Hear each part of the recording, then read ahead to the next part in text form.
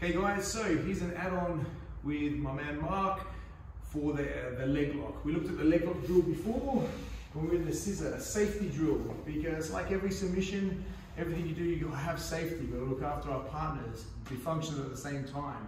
I tucked my leg away, I turned to my side, and I hit my leg. And I end up this position. Now I have heel, foot, Achilles, all controlled, all safe for mine. We also talked that Mark could roll, and if he rolls, I roll with him, and I maintain the same position, and we could go back in there. So I wanted to add one thing to it, and we're going to add further things to it in videos. This is one thing to stop him do the initial roll, and quite possibly finish it easier and quicker.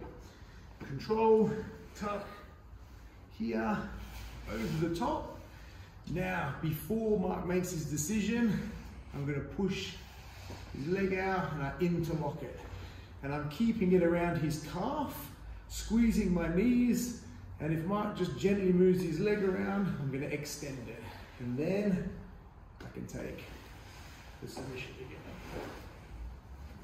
So again, obviously Mark understands there's always something to do to escape it and survive it, but he's getting finer and finer now to make the decision. Of course, there's a counter to it, but when we do it, make sure you're super safe with your partner's legs. One more time. Same thing here. Control, tucked, turn, here. Before I go to the submission, to eliminate his roll, push through. I've got a lot of pressure into my foot and my leg here. This is not a sloppy leg. Engaged, tuck it under, like triangled it, squeezed and moved my head back. Made myself even longer and even further. Now, back to whichever attack you want to go.